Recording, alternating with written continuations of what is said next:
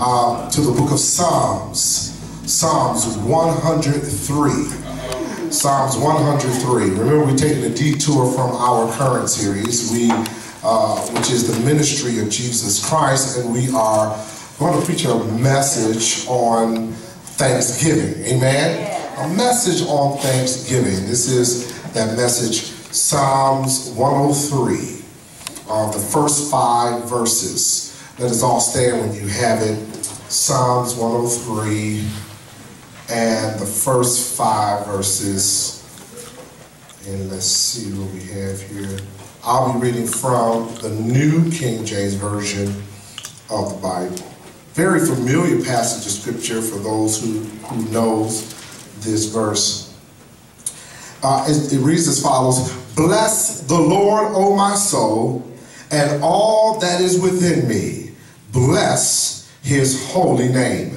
Bless the Lord, O my soul, and forget not all his benefits, who forgives all your iniquities, who heals all your diseases, who redeems your life from destruction, who crowns you with loving kindness and tender mercies, who satisfies your mouth with good things, so that your youth is renewed like the eagles. Amen. You may be seated. I'd like to use for a subject, just for a few minutes, bless God because he first blessed you. Bless God because he first blessed you. Let us bow our heads for a word of prayer. Father, in the name of Jesus, we thank you once again for allowing us this opportunity to preach to your people. Thank you, Lord, for your word. Lord, allow us to open up our spiritual understanding that we may receive your word, that we may place it in our hearts, and Lord, let it make a mark on us that can never be erased. Allow us to tell the dying world that Jesus Christ is Savior. In Jesus' name, amen. Bless God because he first blessed us. Remember, once again, we're taking a detour from our current series, and we're talking about this Thanksgiving because this Thursday is Thanksgiving. Now, Thanksgiving is not a religious holiday. It is a national holiday. It's a day that they said the Pilgrims had their first Thanksgiving with those who came over on the Mayflower. So that was the tradition of Thanksgiving. It is not a religious holiday, but you know that we come to church every Sunday and give God thanks for everything that he has done for us. We don't have to wait once a year to tell the Lord thank you. But it's good to go back, and I love this Psalms, to think back on what God has done for us. And in this Psalm, and David wrote this Psalm, King David that is, in this Psalm, David calls upon his body, his mind, his soul, and his spirit to join in one great symphony and bless God and give God praise and give God thanks for all of his benefits. Now, before we can look at the blessings that we should see from God, and that's found in verse 3 through 5, he lists some blessings that we can thank God for. Let's look at verse 1 and 2 and see why we are blessing God. And what does this mean to bless God? Look at verse 1 again. Bless the Lord, O my soul, and all that is within me. Bless his holy name. Question: how do you bless God? And what does it mean to bless God? How can you, when we think about bless, we think about God doing things for us. We think about God healing us. We think about God giving us material things. So how do you give something to someone who has everything? How do you give something to someone who doesn't need any healing, who doesn't need anything? So evidently, we can't give God stuff. We can't give God material things. So how do you bless God? Here is King David saying, bless the Lord, oh my soul. So the only thing that's left is giving God thanks. Giving God praise. So how do you bless God? You bless God by thanking him for what he's done for you. You bless God by thanking him for everything he has given you. This is how you bless the Lord. You thank him. And that's easier said than done. Even throughout our busy days and our busy schedule, people don't take the time out to give God praise. They don't take the time out to tell the Lord, thank you for everything you have done for me. Not only did he say this, he said, bless the Lord, O my soul, and all that is within me. So in other words, not only should you say with words, thank you, God. Not only should you say with words, I give you appreciation, God. You got to bless the Lord with everything you have.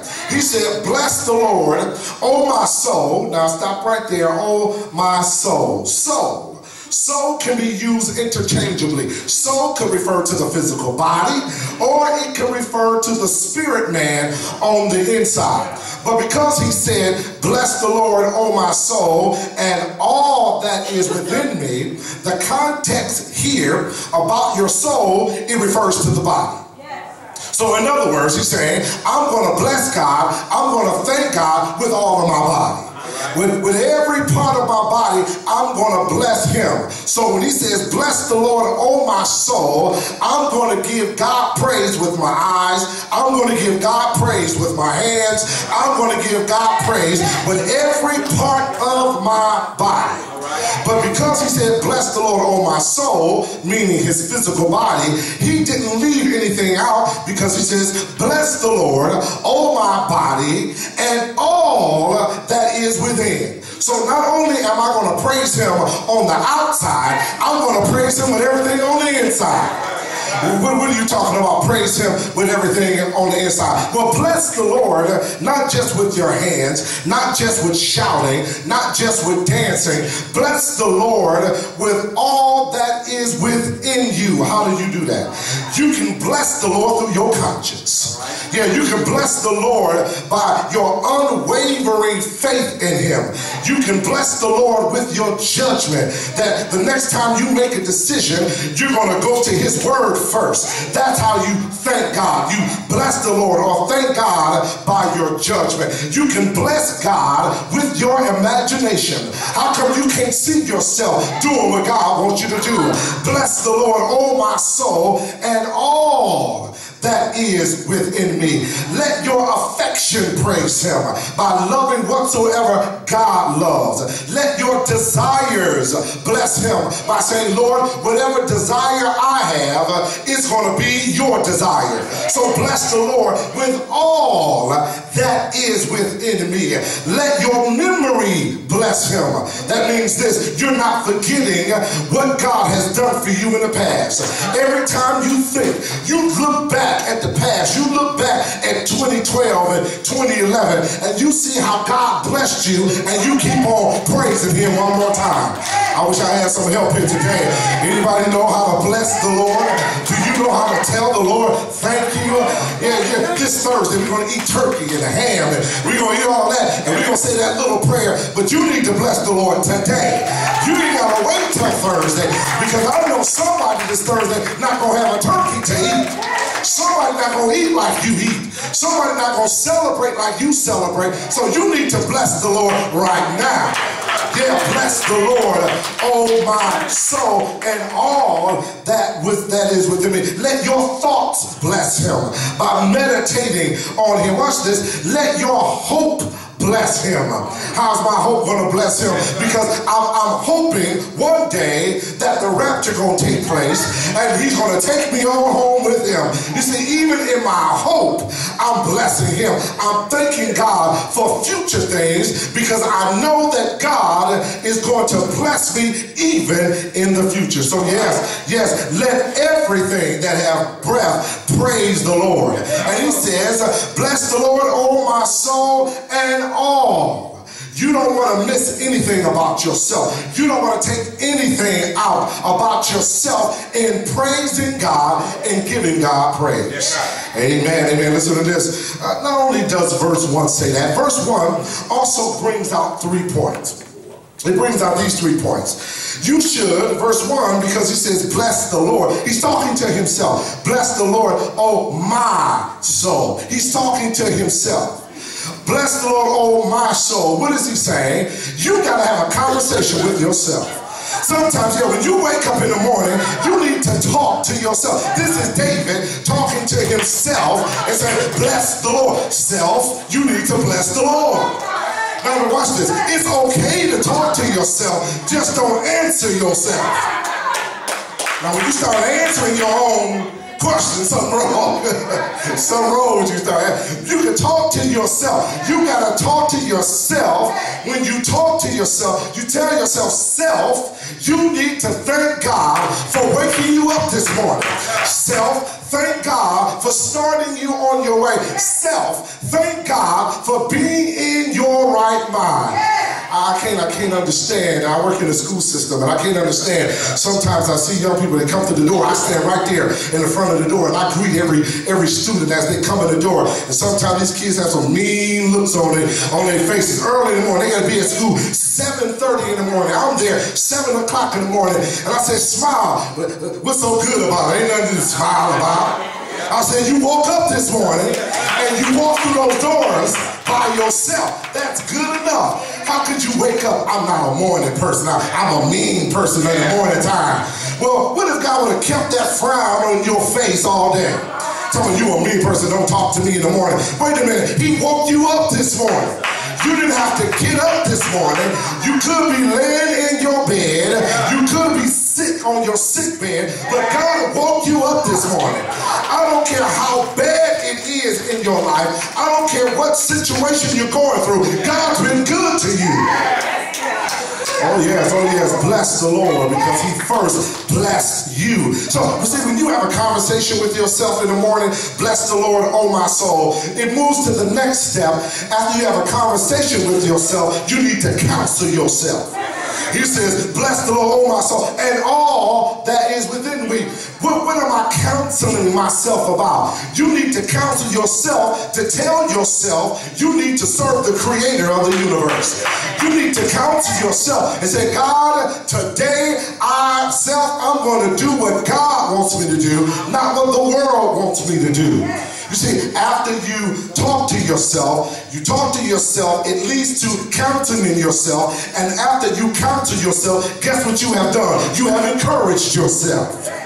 You see, let me say that again. You talk to yourself so you can counsel yourself. When you counsel yourself about God, you encourage yourself. Bless the Lord, oh my soul, and all that is within me.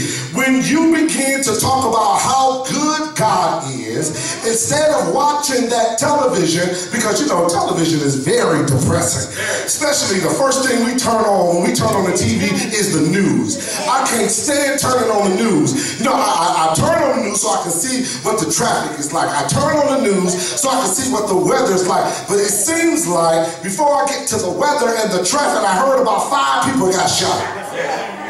See, I don't want to hear that the first thing when I wake up in the morning. When you wake to that, put you in a depressive state. So you got to talk to yourself so you can encourage yourself. Say, Father, as I walk out of my house today, please put your arm and protection around me.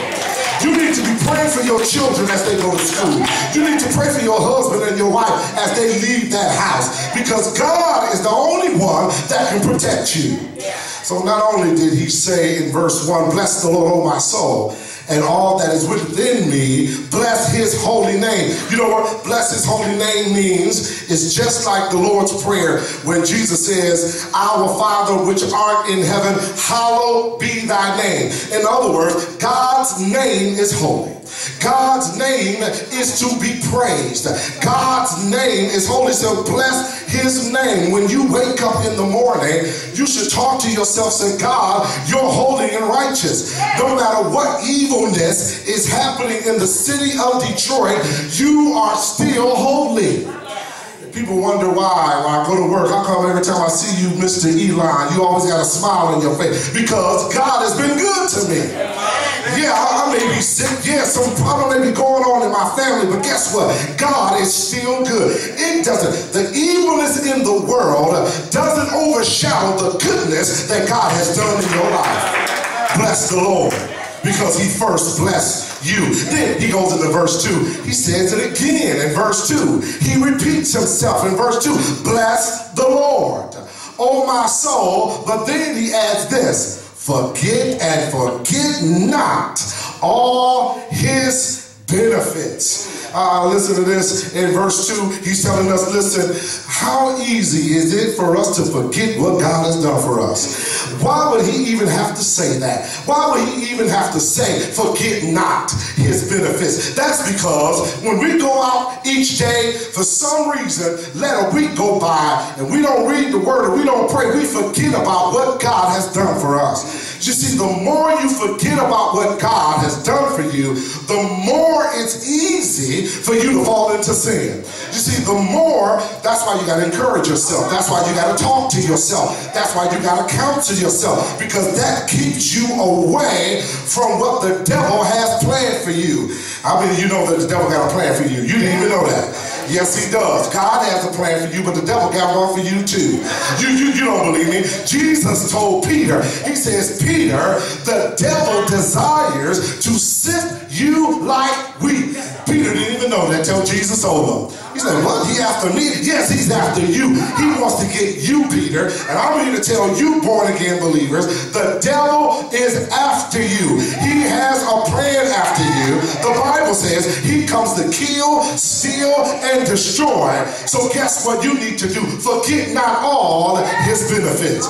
If you got God on your mind, if you got Jesus on your mind, you don't have to worry about what the enemy's planned for you, because God says all things work together for the good of them that love God. So how do I do this? Bless the Lord, oh my soul. How can I not forget all what God has done for me? Oh, well, the Bible says this. This is how you do it. Whatsoever things are true, whatsoever things are lovely, whatsoever things are pure, whatsoever things are good report, if there be any virtue and if there be any praise, think on these things.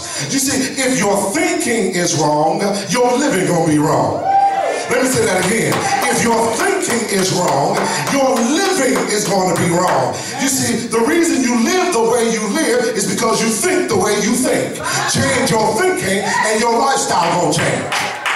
See, you know, what's insanity? You know, some people, exercise people say insanity is this: doing the same thing over and over and over again, thinking you're going to get different results.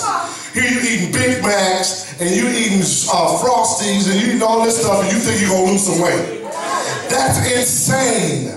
How in the world you going to lose weight and you haven't changed nothing in your schedule?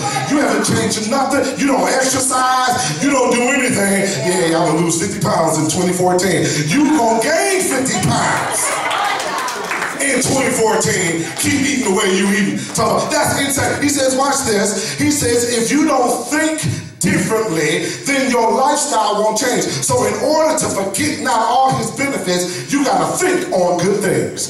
You got to think about how good God has been. That's the only way you're going to change. But you know, Reverend Bell, I found out that people, they can recite and they can think about what's on that new TV show called Scandal. They can run down Scandal down to me. They can tell you what Kerry Washington did last episode, the first episode. They can tell me what she did last season. Kerry Washington don't even know who they are, but they can tell me everything about the television shows. Some young people can tell me everything that a rapper said on every song, but they can't tell me how good God has been to them.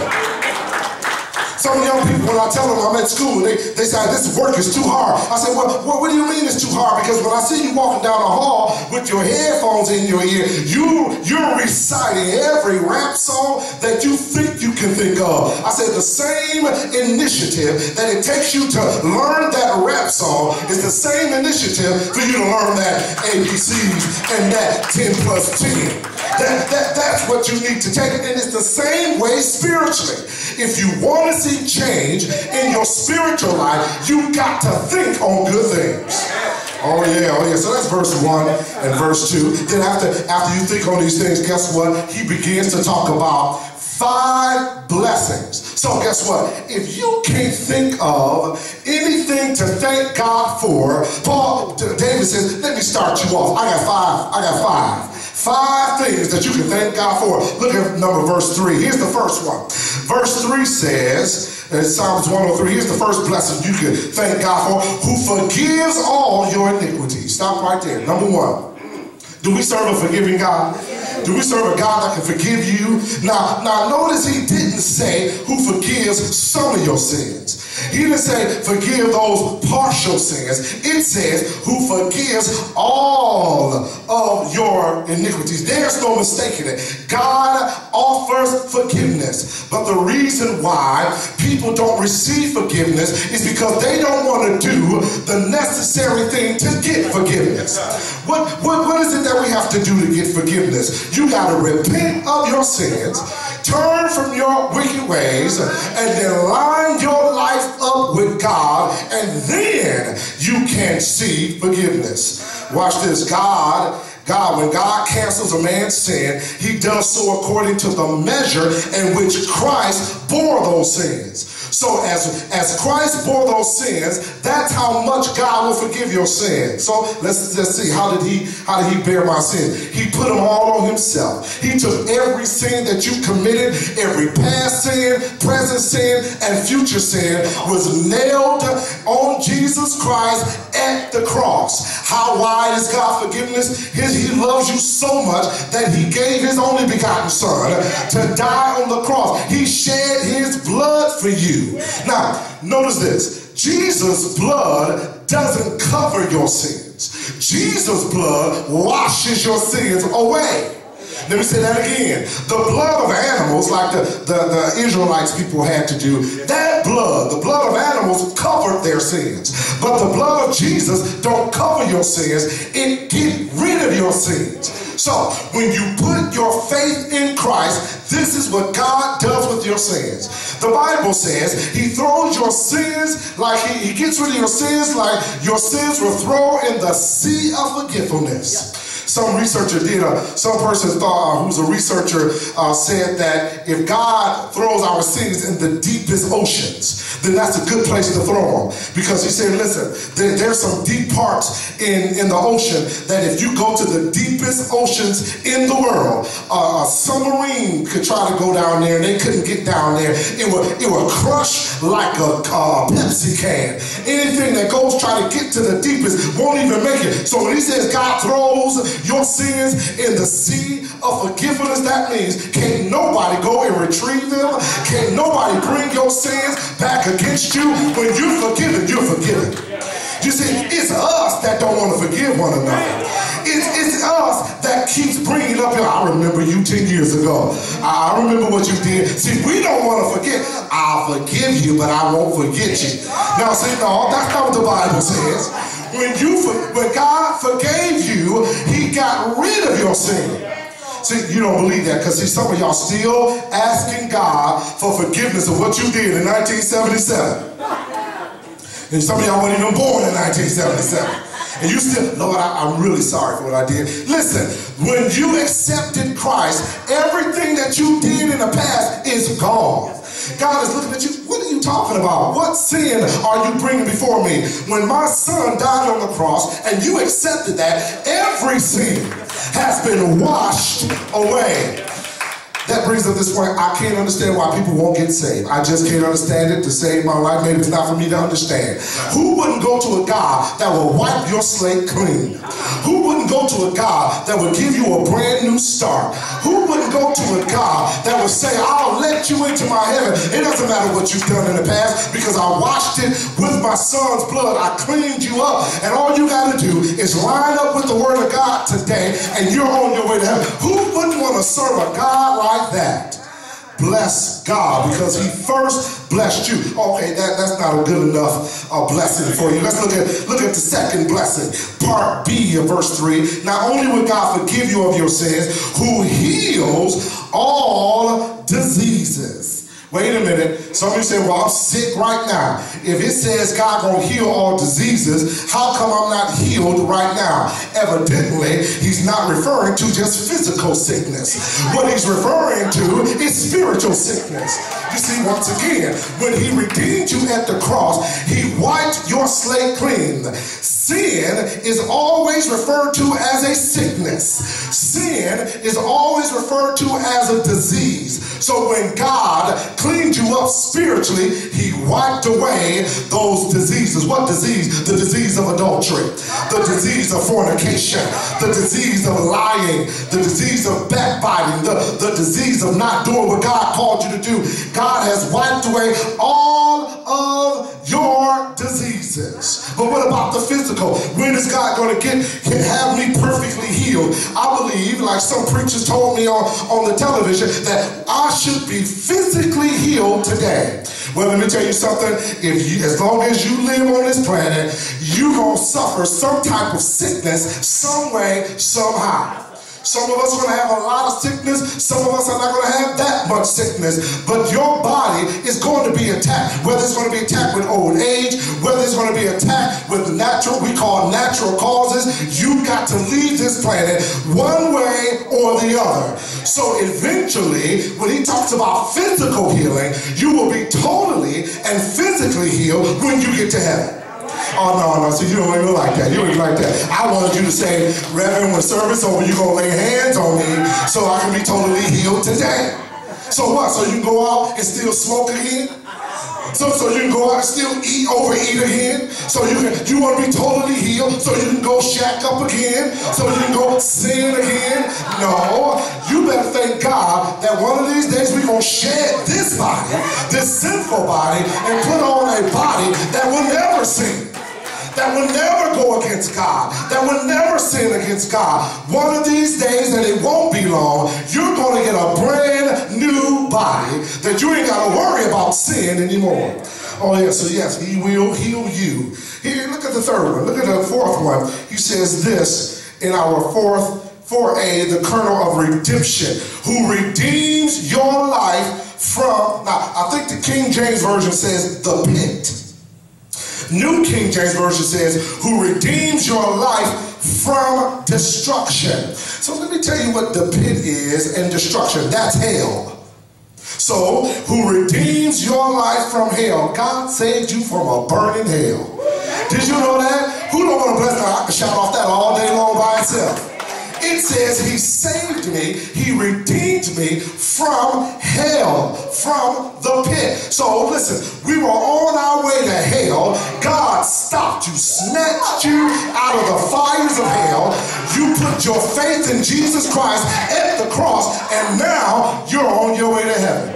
Now listen, people, we need to stop saying, and people, for some reason, they think that we believe we're perfect. That's why we're going to heaven. You're not going to heaven because you're perfect, because ain't nothing perfect about us, right? We sin almost every day, if not every day. Either in mind, deed, something we did wrong. It's something we were. So watch this. God covered our sins so much that he saved us from a burning hell, and he's allowing us to go into heaven, not what you have done, but based on what his son has done. All you got to do is put your faith and live according to his word. Now, God knows you're going to mess up. God knows we're going to fail sometimes, but God is looking at the heart. He's looking at your intent. Why did you fall? Why are you sinning? Why are you still caught up in this sin opposed to that sin? If it's because you think you're getting away with something, because I heard people say, well, I can do this because God going to forgive me anyway. See, that kind of person not saved anyway. When he says he saved you from the pit of hell, he's talking about you understanding that you are on your way to hell. You got to stop that process because you put your faith in Jesus Christ. So don't we serve a good God that he can redeem us from the pit, redeem us out of hell. Listen to this. Then the next one says this. He goes on to another one. He says in verse 4 again, not only did he redeem us from hell, who crowns you with loving kindness and tender mercies. All I gotta say about that is John 3:16. For God so loved the world that he gave his only begotten son, that whosoever believeth in him should not perish, but have everlasting life. That mercy, The mercy. Do you know God gives you mercy every day?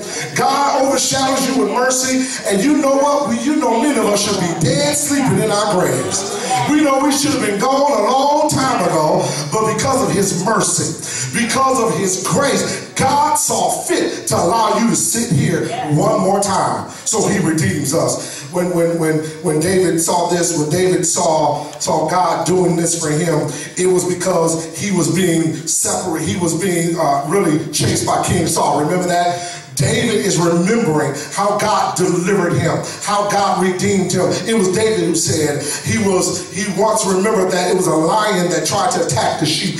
He remembered God delivered him from a lion and God delivered him from a bear. It was David who said it was God who delivered him out of the Philistines' hands. It was David who said it was God who delivered him out of Saul's hand. What can you remember in your life that God delivered you from? What is it that God pulled you away from? What is it that God set you free from? You need to keep that in your memory and say, God is a good God. God is a great God. I remember if you would have met me 10 years ago, I was this kind of person. But because I found Jesus, because I lined up with his word, now I'm this person. Now you better be careful about that person that told you that they in church for 20 and 30 years and you mess with them the wrong way, they're going to lay their religion down. I'm going to lay my religion down. Reverend, turn your head because I'm going to lay my religion down. I'll pick it back up again, but I'm going to lay it down so I can go off on her in a minute. Because, you know, I'm about to take my shoes off, earrings off, and we about to go right here in the church, right in the front. I'm telling you, I've seen it happen. I see folks fight in the middle of the service, act like they never met Jesus before in a day of their life. That's because if you got a religion you can lay down, you ain't got a religion at all. If you got a religion you can lay down and pick up, if God is the type of God you can turn on and turn off like a faucet, you ain't got God at all. You need to have a God that made a change in your life. And even though somebody made you upset, you now know 10 years later how to deal with that person that made you upset. See, you know, you would have met me 10 years ago, I would have been upside your head. But since I know Jesus, it's 10 years later now, he taught me how to put down the brick and he taught me how to pick up the Bible. See, that's what you should be saying. Because we know how you used to be. We know you can cuss folks out. We know how we used to be out there in the world. But you shouldn't be that kind of person 25 years later. You should be a new creature created in Christ Jesus. All things are passed away. Behold, all things have become new. What growth has happened in your life since you found Jesus?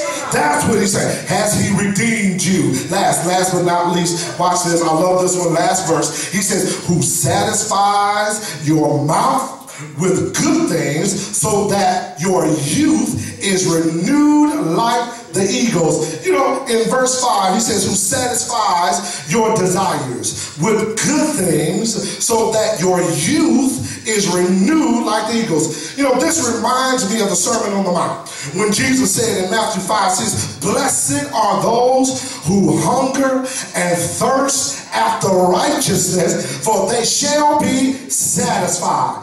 King James Version says, feel. There's a great paradox here. So we're satisfied and not satisfied at the same time. What do you mean? What do you mean? Okay, watch this. My wife makes the best, I believe, the best sweet potato pie in the world. Now, see, I can eat the sweet potato pie and be satisfied. But yet, I'm not satisfied because I'm asking, can you make another one? Can you make another one and another one? So you can eat something, be satisfied for a moment, and then still not be satisfied because you crave it for it another time. He says that's where you should be for righteousness. That's the way you should be. You know what? Yeah, I thank God for the righteousness, but I want more. I thank God for delivering me, but I got to live for him more. I thank God for blessing me, but I got to live for him more. What is the more? I'm hungering. I'm thirsty after his righteousness. I'm satisfied that he saved me, but I'm not satisfied because I still keep falling sometimes. So I keep searching. I keep looking. I keep hungering. I keep thirsty after his righteousness. And if you don't eat the word of God, if you don't drink of the word of God, you're going to starve yourself spiritually to death. So in other words, how How is it that you know you eat yourself physically to keep yourself alive? How is it that you don't eat of the Word of God? You can spiritually die if you don't eat of the Word of God. Eat of the Word of God each and every day, that your soul may be satisfied. Listen to this. Psalms 107:9 says this: He has satisfied the thirsty soul and the hungry soul. He has filled with what is good. But that's not the end. In verse 5 he says this: the eagle, you shall be renewed, your youth shall be renewed like the eagle. There's three things about the eagle you need to know: its size, its strength, and its longevity. And you need to know that it sheds once a year. It sheds all of its, he says, you're just like the eagle. So that means this: if we're just like the eagle, then that means we need to know that God is always going to increase you. He's always going to cause you to grow in size. He always will strengthen you, and he's going to give you longevity. That's your spiritual life. Some of us may live physically long, but he's really referring to your longevity. But notice else about this eagle: it sheds once a year. That means every year you need a revival in your life, so you can shed some of the sins that you've been doing each and every year. Yeah, you need to shed some of the things that you know is wrong. Every year you need to look back. Once again, going back to verse 1, talk to yourself so you can encourage yourself. You got to get rid of some of the stuff that you know that you're involved in, because when you bless the Lord, oh my soul, then that's when you'll know that God has been good to you. Listen to this. No wonder the psalmist said this: bless the Lord, oh my soul, and all that is within me, bless his holy name. So what does it mean to bless the Lord? You need to bless the Lord because he first blessed you. You need to bless the Lord because it was him who woke you up this morning. Let other people forsake God, but you can continue to bless the Lord. Let other people murmur and complain about God, but you continue to bless him. Let other people complain about their lifestyle, but you continually bless him.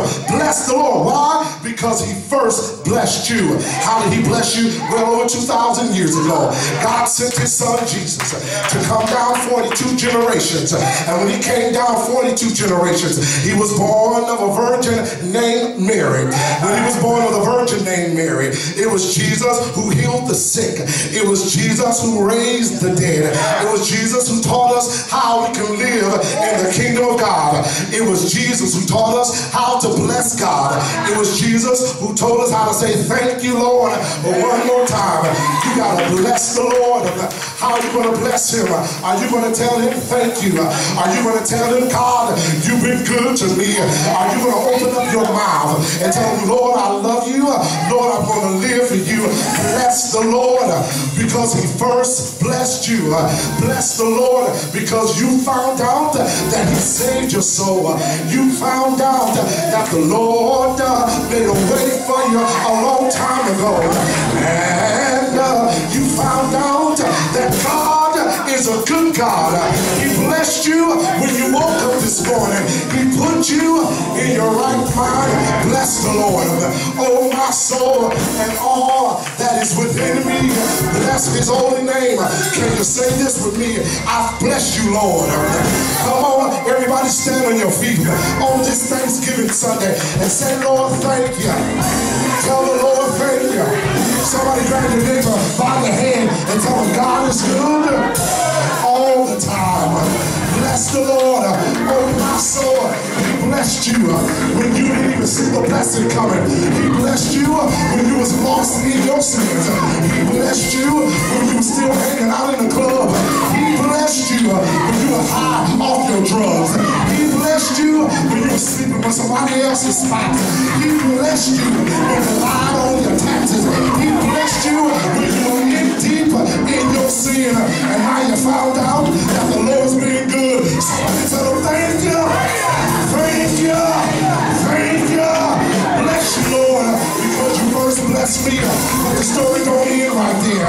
The Bible says he died on Calvary over 2,000 years ago, but he didn't stay dead. He got up early one Sunday morning with all power in heaven and earth in his hands. Somebody said, thank you. Thank you. Thank you. Bless the Lord.